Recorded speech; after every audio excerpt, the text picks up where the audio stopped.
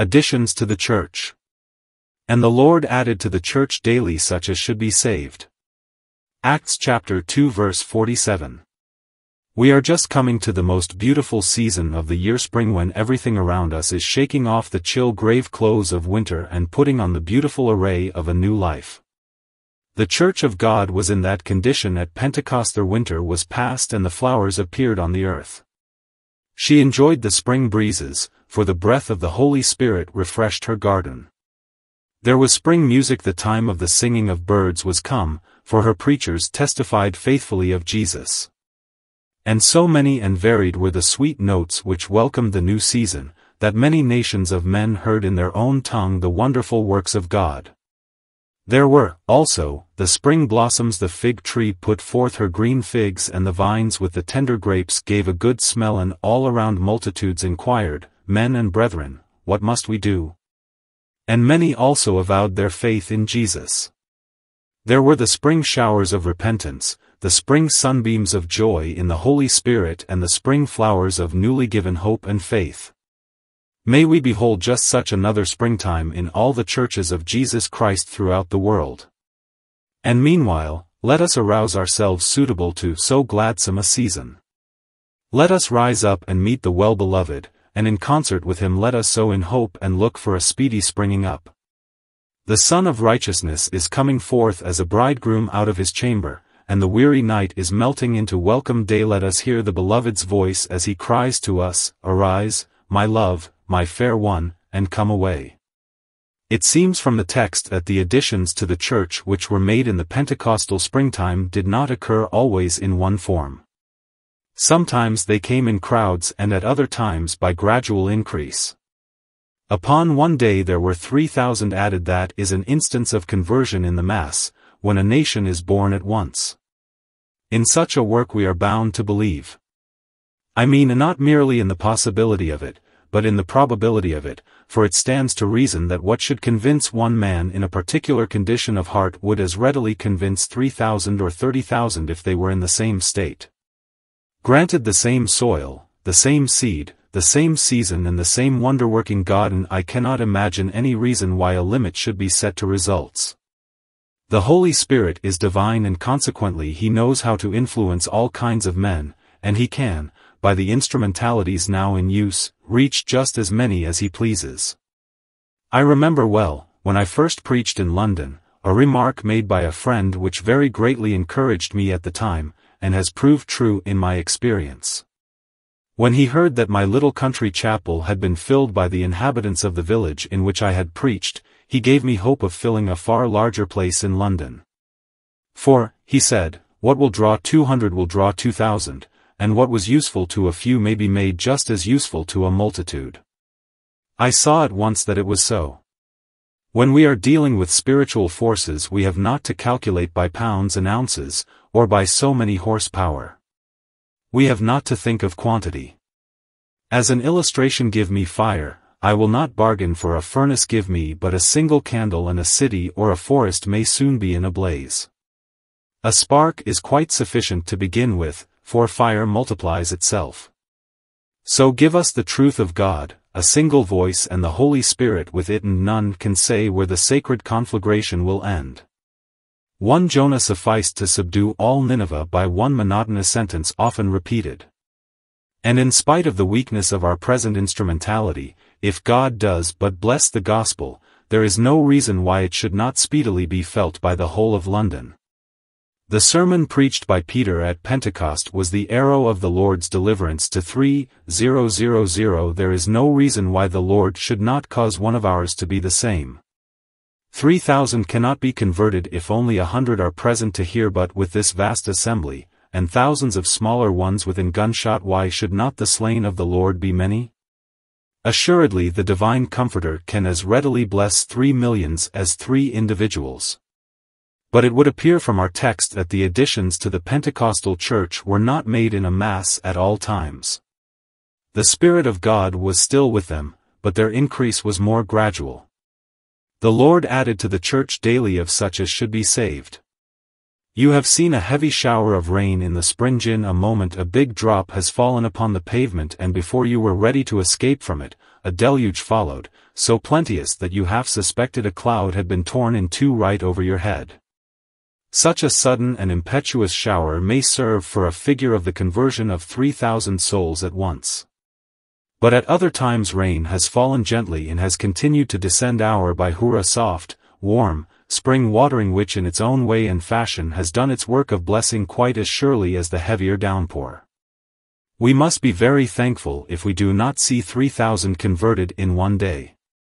If we see 300 every day for 10 days, or if we see 30 every day for 100 days, we ought, indeed, to be grateful for all success so long as sinners really come to Jesus. Whether they come in troops, or one by one, we will welcome them. The woman who lost her money was glad to find one piece, although she would have been even more glad to have found a purse full if they had been lost. I want you to think about additions to the church as they used to occur among the early Christians. Certain people are always talking about the early church, and very strange notions they seem to have of the aforesaid early church.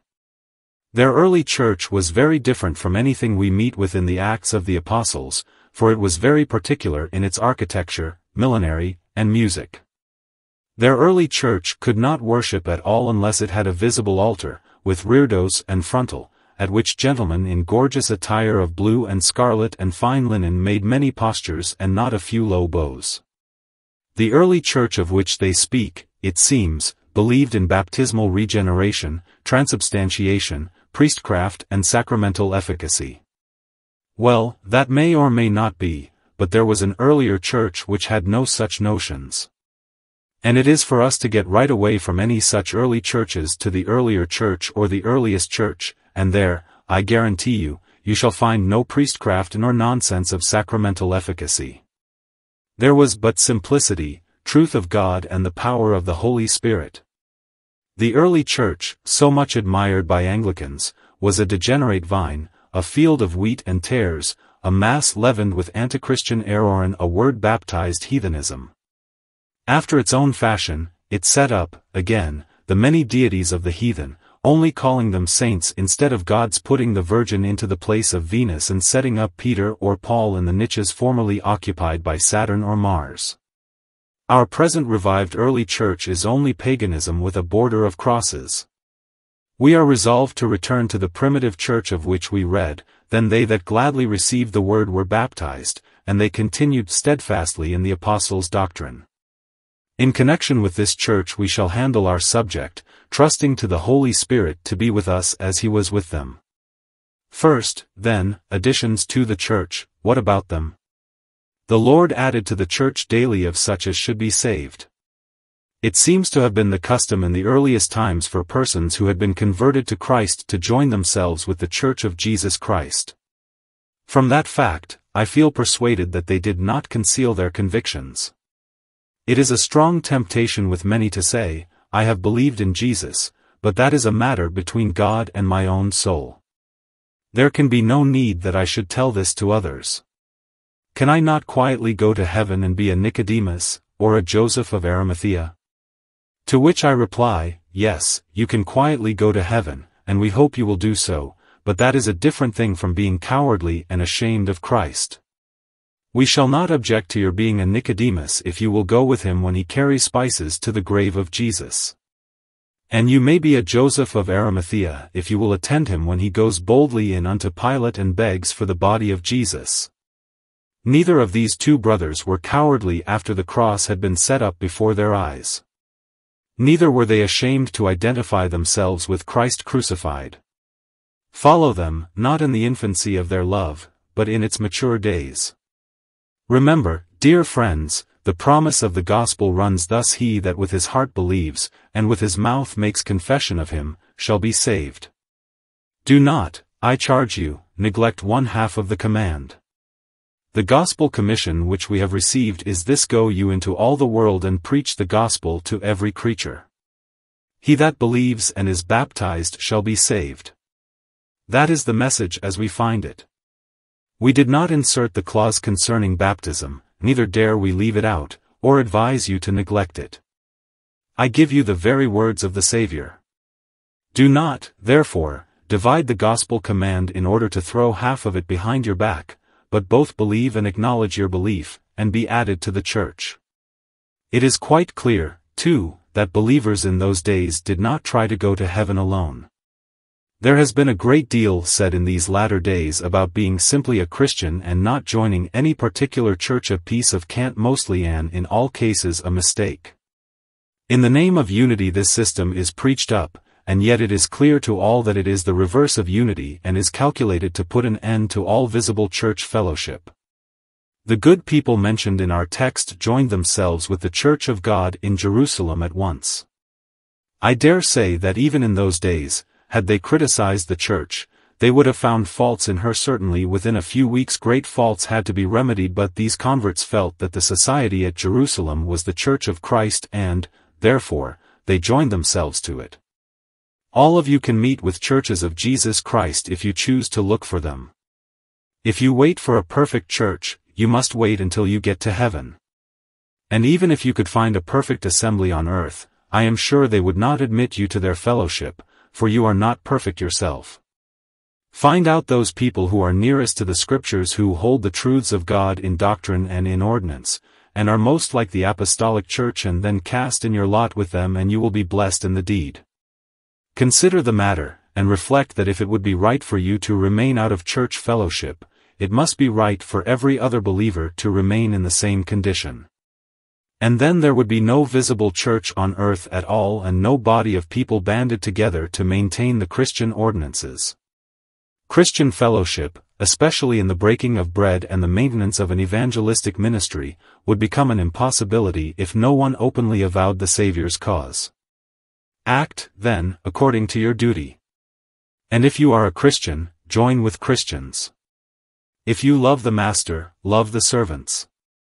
If you love the captain, unite with the army and join that regiment of it which you think cleaves closest to the master's word. Observe next, that the persons who were reached at Pentecost were added to the church by the Lord. Does anybody else ever add to the church? Oh, yes, the devil too often thrusts in his servants. Who was it that added Judas, Ananias and Sapphira, and Simon Magus and Demas to the church? Who was it that stole forth by night and cast tares among the wheat? That evil spirit is not dead. He is still busy enough in this department and continually adds to the church those who are not saved. His are the mixed multitude which infest the camp of Israel and are the first to fall a-lusting. His the Achan who brings a curse upon the tribes. His are those of whom Jude says, certain men crept in unawares who were before of old ordained to this condemnation. These adulterate the church, and by so doing, they weaken and defile it, and bring it much grief and dishonor. When the Lord adds to the church, that is quite another matter. Moreover, the church, itself, cannot avoid adding some who should not be received. With the greatest possible care and prudence we shall still make mistakes, and some are thus added whom the Lord never added to the church. You have heard Mr. Hill's story of meeting a man in the street one night, who hiccuped up to him and said, "How do you do, Mr. Hill? I am one of your converts." "Yes," said Roland, "I should say you are, but you are none of God's, or else you would not be drunk. Converts of that sort are far too numerous. Converts of the preacher, converts of friends, or converts of a certain fashion of making profession, but not true-born children of the Lord. Dear friends, I invite all of you who are thinking about joining the church to search and see whether you are such as the Lord would add to a church. If you are, you have been converted by the Lord. You have been wounded by the Lord, and you have been healed by the Lord. And in the Lord is your righteousness and trust. It has not been man's doing, whoever may have been the instrument. The Holy Spirit has worked all your works in you. You must have been the subject of a divine agency. Something more than you could do for yourself, or any man could do for you, must have been worked in you by the Lord. He who made you has made you new. Oh, dear friends who love the Lord, join in earnest prayer that the Lord would add to the church daily the saved ones, for we long for such. Then, additions to the church of a right kind are described in the text by the words, such as should be saved. Only those words are not quite a correct translation of the original. I suppose they were borrowed from the vulgar Latin. They are not in the Greek. The translation should be either, "The Lord added to the church daily the saved," or, "The Lord added to the church daily those who were being saved." Saved persons were added to the church, and only such are fit to be added. We are not authorized to receive into our number those who desire to be saved, as certain brethren do commend their design in so doing, but I am sure they have not Scripture for it. Those who are being saved, in whom the work of salvation is really begun, are the only proper candidates, and these are spoken of in the 44th verse as believers. The proper persons to be added to the visible church of Christ are those who believe to the salvation of their souls. They are they who are, from day to day, experiencing the saving power of the name of Jesus by being delivered from sin. They are being saved from the customs of the world, and are being saved in the sense of sanctified from the various corruptions and lusts which rule among the sons of men. These are the sort of persons who should be added to the church. So let the question go round: am I saved? Have I believed in Jesus? If I have, the process of salvation within me is going on. I am being delivered from the reigning, ruling power of sin each day. I am being kept by the power of God through faith unto salvation, and I shall be kept and presented, at last, spotless before the presence of God with exceeding joy. We set the door wide open to all who are saved, however little their faith may be. The church has no right to exclude any of the saved because their knowledge or experience is not that of advanced believers. If they believe in Jesus and are saved, the babes are of the family and ought to be received. The lambs belong to the flock and ought not to be kept outside the fold. Church membership is not a certificate of advanced Christianity, it is simply the recognition of the profession of saving faith in Jesus Christ. May the Lord add to this church many of the saved. And may we sit at the Lord's table together and sing of redeeming grace and dying love, as those who love the Savior. Come here, you who are the Lord's little ones, but stay far from here, you unbelievers and unregenerate. Again the text says, "The Lord added to the church daily such as should be saved." They were really added to the church. I am afraid certain persons' names are added to the church, but they themselves are not. They increase our numbers. They are added like figures on a slate, but they do not augment our strength. The church is a vital body, and to add to a vitalized body requires a divine operation. The church is like a tree. If you want to add to a tree, you cannot take a dead bough and tie it on. That is not adding to it, but encumbering it. To add to a tree there must be grafting done, which requires skill, and the branch, itself alive, must be knit to the living trunk by a living junction so that the vital sap of the tree flows into the grafted bough. A true church is a living thing, and only living men and women made alive by the Spirit of God are fit to be grafted into it, and the grafting must be made by the Lord Himself, otherwise it is no true addition to the church of God. Some members are only tied on to the church, they are neither useful nor ornament. Alas, a dead bough fastened to a tree would add no beauty to it and would certainly bring forth no fruit. There must be a living union, so that the life which is in the church shall join with the life that is in the man, and the one life of the one quickening Spirit shall flow through the whole of the body. When I hear professors railing at the churches to which they belong, when I see disunion and disaffection among church members, I can well understand that the Lord never added them. And it would be a great mercy to the church if the Lord would take them away. When the Lord adds them, added they are for time and for eternity, and they can say to the church, "Where you dwell I will dwell, your people shall be my people, for your God is my God." One more point in the text is this, that the Lord added to the church daily such as should be saved. There were additions to the church every day. Some churches, if they have an addition once in 12 months, make as much noise over that one as a hen does when she has laid an egg. Now, in the early church they would not have been content with so small an increase. They would have gone weeping and mourning all over Jerusalem if there had been additions but once in the year. But, cries one, if we have an addition every month, is not that enough? Well, it is enough for some people, but when hearts are warm and full of love to Christ, We want him to be praised from the rising of the sun unto the going down of the same, and we long to have added to the church daily of such as are saved. And why not? But, you reply, we are not daily preaching. That may be, but we ought to be. If not daily in the pulpit, there should be the daily preaching of the life, and if all the members of the church were daily teaching of Jesus Christ from house to house, a daily sowing would bring a daily reaping.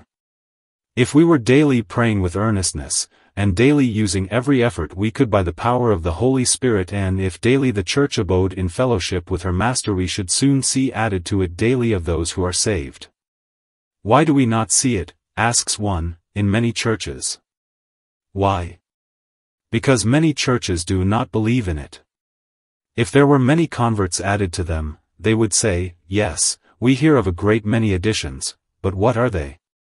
We hope they will hold on, or some such ungenerous remark. If to some churches there should come a large increase, there are brethren who would not believe it to be genuine and would despise the little ones. God will not cause his children to be born where there are none to nurse them. He will be sure not to send converts to churches which do not want them.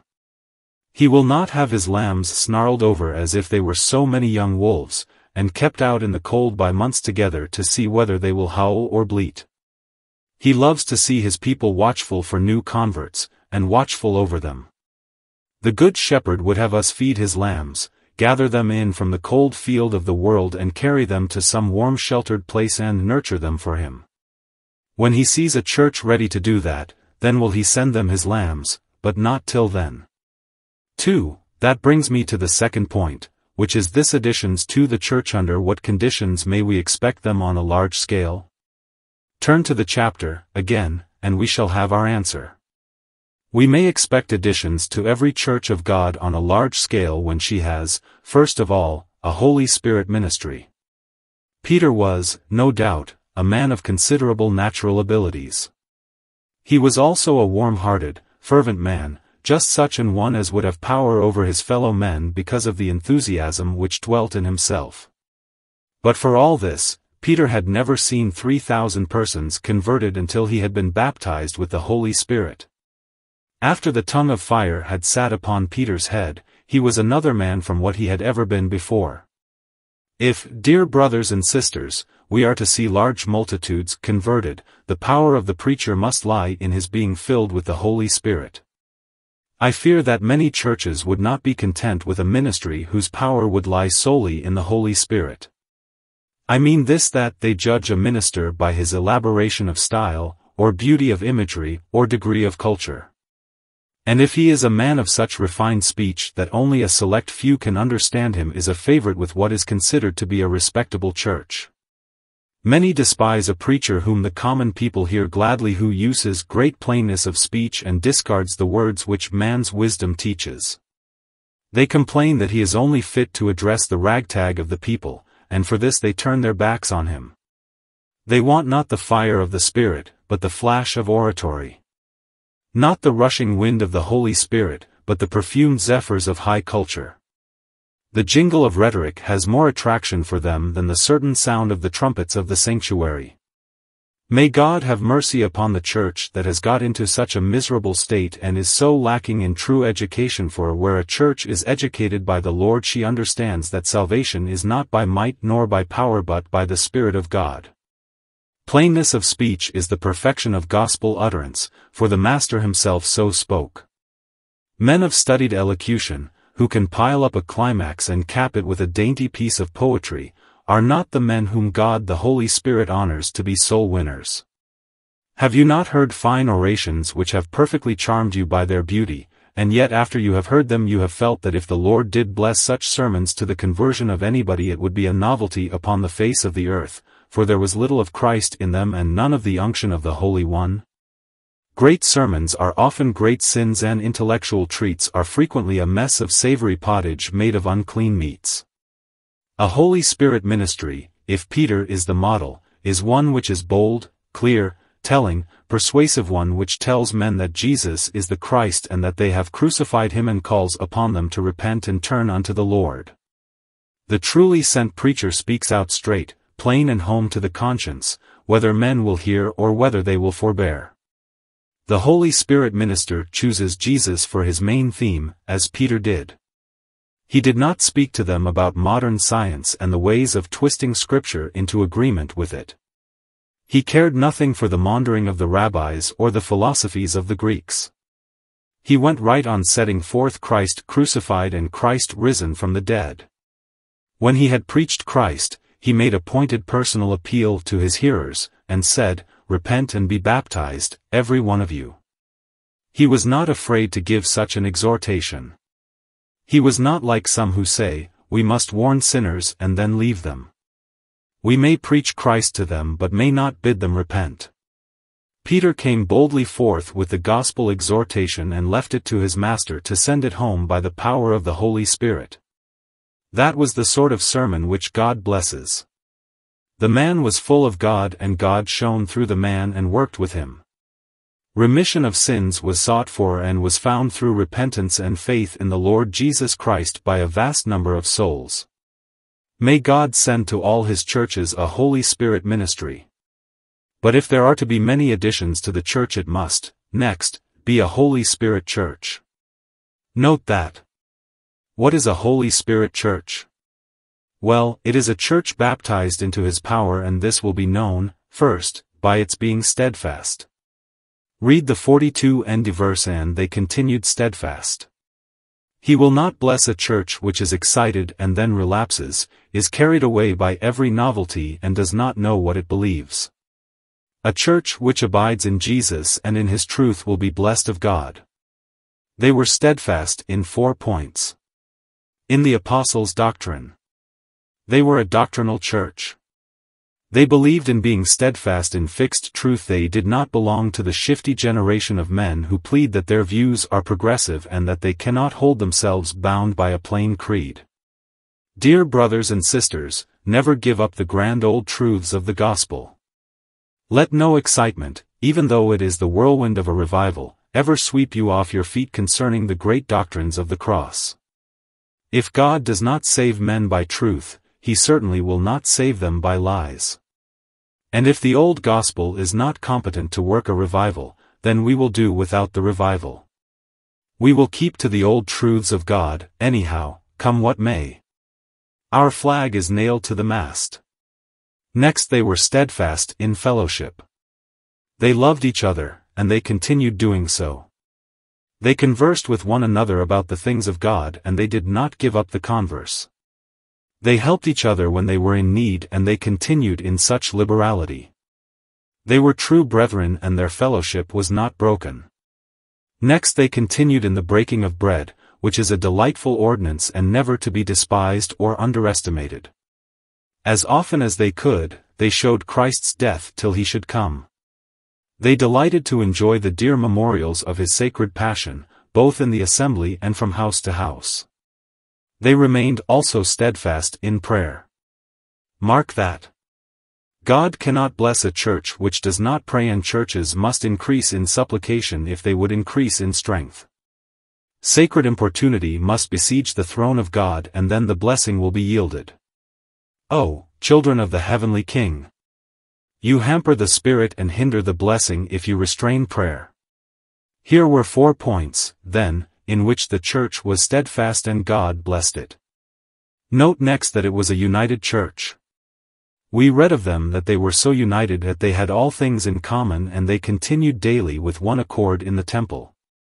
There were no parties among them, no petty strifes and divisions. They loved the Lord too well for that. The sacred dove takes his flight when strife comes in. If you divide the church within itself, you also divide it from the mighty operations of the Spirit of God. Be full of love to one another, and then you may expect that God the Holy Spirit will fill you with blessing. They were a generous church as well as a united church. They were so generous that they threw their property into a common stock lest any should be in need. They were not communists, they were Christians, and the difference between a communist and a Christian is this: a communist says, "All yours is mine," while a Christian says, "All mine is yours." And that is a very different thing. The one is for getting and the other for giving. These believers acted in such a generous spirit, one to the other, that it seemed as if nobody accounted that what he had belonged to himself, but generously gave of it to the necessities of others. I do not believe the Lord will ever bless a stingy church. There are churches whose minister has to anxiously inquire how he shall provide food and raiment for his household, and yet these churches are not very poor.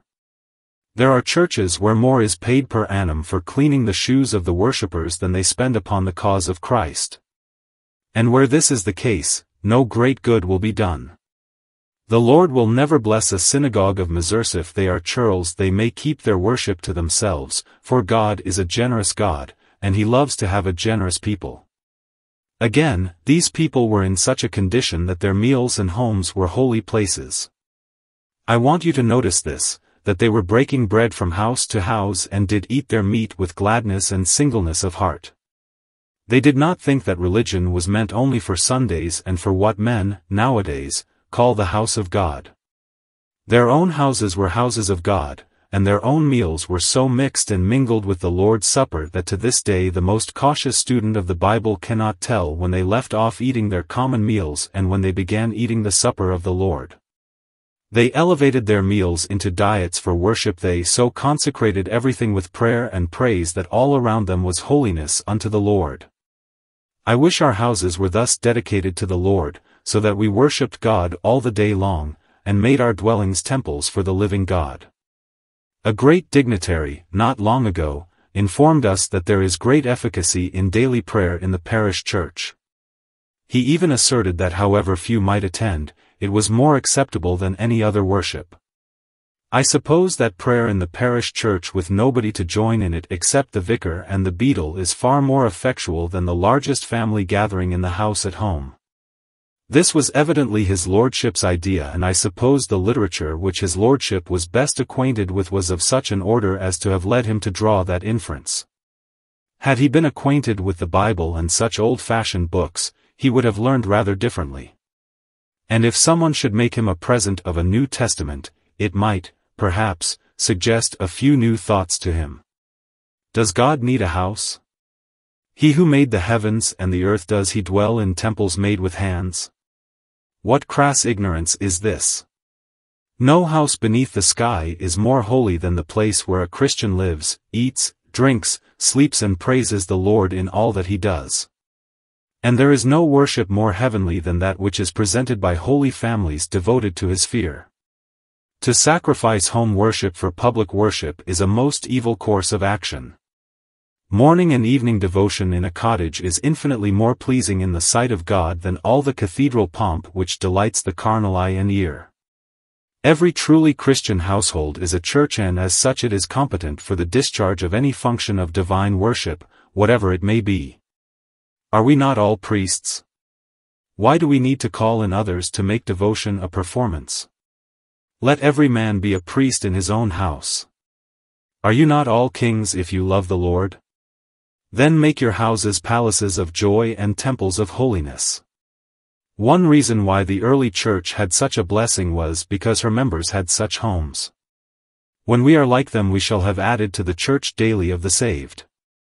I have already mentioned that they were a praying church, and that accounted greatly for the increase. They were a devout church, a church which did not forget any part of the Lord's will. They were a baptized church, and they were a bread-breaking church, so that they were obedient to Christ in both ordinances. They were also a joyful church. We find that they ate their meat with gladness. Their religion was not of the somber hue which comes of doubting and fearing. They were believers in a risen Redeemer, and though they knew that they would soon be persecuted, they so rejoiced that everybody could read heaven shining on their faces, and might have known that they believed in the blessed gospel, for they were a blessed people. They were also a praising church, for it is said they praised God, and they had favor with all the people. Oh, may the Lord make this church and all the churches around us to be as holy and joyful as that apostolic community. 3. I must conclude with a word upon that which I wanted most of all to say. What responsibilities do these additions to the church bring to us? To you who are to be added to the church tonight, and I thank God you are so many, it involves this responsibility: do not come in among us unless you are saved. Judge yourselves with honesty. Examine yourselves with care. And although you have gone as far as you have, yet tonight, before I give you the right hand of fellowship, if you are conscious that you are not what you profess to be, I do beseech you stand back. If you are the weakest of the weak, and the most feeble of the feeble, yet, if you are sincere, come and welcome. But if you are not sincere, do not add to your sin by taking upon you a profession which you cannot keep up, and by declaring a falsehood before the Lord, for if you do so, remember you will not have lied unto man, but unto God, himself, in daring to declare yourselves Christians while you are unbelievers. Come and welcome if you are believers. And when you come, remember that the responsibility which you undertake in God's strength is that you live to prove that you have really given yourself up to the church, that you mean to serve Christ with all your heart, that you will seek to promote the holiness and unity of the church which you join, and will strive to do nothing to dishonor her good name or to grieve the Spirit of God. In joining the church, pray to be continued steadfast in doctrine and fellowship. Pray for more divine grace, that you may be filled with the Spirit of God. Do not come in to weaken us, we are weak enough, already. Do not come in to adulterate our purity, we have enough impurity even now. Pray that God may make you a real increase to our prayerfulness, to our holiness, to our earnestness, to our higher life, and then come and welcome, and the Lord be with you. As for us who shall receive the converts, what is our responsibility? First, to welcome them heartily. Let us open wide the door of our hearts and say, "Come and welcome, for Jesus Christ's sake." After welcoming them, we must watch over them. And when so many are added, double care is needed. Of course, no two pastors can possibly watch over this vast assembly of 4,500 professed believers. Let the watching be done by all the members, by the officers of the church, first, and then by every individual. I am very thankful that out of the cheering number to be brought in tonight, the larger proportion belong to the families of the church. My brothers and sisters already in Christ, it is fortunate for these young people that they have you to watch over them. Never let it be said that any parent discourages his child, that any guardian discourages the young after they have come forward and acknowledged their faith. If you notice faults, remember you have faults yourselves. Do not tauntingly throw their failing in their teeth, as some have unkindly done. Guide them and cheer them on. Help their weakness. Bear with their ignorance, impetuosity, and correct their mistakes. I charge you, my beloved sisters, be nursing mothers in the church. And you, my brothers, be fathers to these young people, that they may be enabled by your help, through God's Spirit, to hold on their way. It is an evil thing to receive members and never care for them afterwards. Among so many, some must escape our supervision, but if all the members of the church were watchful, this would not be. Each would have someone to care for him. Each one would have a friend to whom to tell his troubles and his cares. Watch over the church, then, I pray you. And you elder ones, myself chiefly among you, let our example be such as they can safely follow. Let them not come into the church to find us cold. Let us try, as we see these young ones coming among us, to grow young again in heart and sympathy. In receiving these new members, we ought to have, dear brothers, an access of new strength and a more vigorous life. The church ought to be giving out more light, for here are fresh lamps. She should be doing more for Christ, there are new workers. She should be herself stronger, more daring, more useful, for here are bold soldiers newly enlisted. I think, as I see new converts brought in, I see the Lord lighting up new stars to gladden this world's night. I see him swearing in new soldiers to fight Christ's battles. I see him sending out new sowers to sow the plains of the world for the ever-glorious harvest, and I bless and praise and magnify his name with gladness of soul. Heavenly Father, keep them, yes, keep us all, lest any of us, though added to the church on earth, should not be added to the church in heaven. Keep us so that when the muster roll is read for the last time, we who have had our names inscribed among the saints on earth may find them written among the blessed in heaven.